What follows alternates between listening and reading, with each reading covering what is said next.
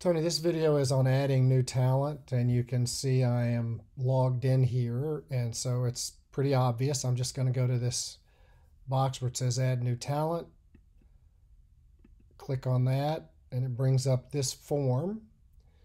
And let's add a fictional talent. Normally I don't fill all of this out. I just enter first name,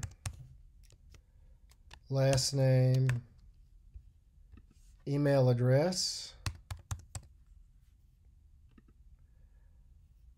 and then I choose a role, and you can see there are a number of roles here, including prospective anchor, prospective reporter, prospective weathercaster. It's also possible to keep a record of talent you're hoping to hire, and you can add people to that list simply by choosing one of these, but we're going to work with people who are already working for us. So let's say I am working with an anchor, so I just choose anchor, and then that's listed here. And once I've got the name listed, I've got a couple of options. One is I can change the color of the box that displays, and I do that simply by clicking here on these three, and it brings up a color palette. I like to be boys blue, so I'm going to change that to blue. Close that.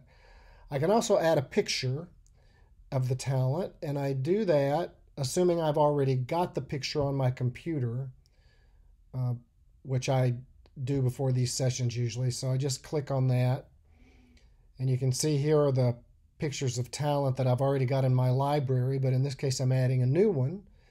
So I just go upload photo, and I'll go to takes me to my computer, my desktop, and now I'm just looking for a photo that I can use.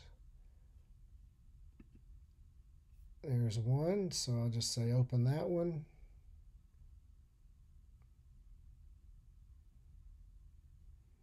It's going to think about it. That one may have been too big a file. We'll see here first. Nope, there it is. It loads it. So hit close. And now I just want to make sure that I click Save Talent. So I click that, and it takes me back to the page, and here is my new anchor, Fred Nash. So that is how I enter a new and add a new talent to the record. So next video will be on how I add recommendations to the talents record.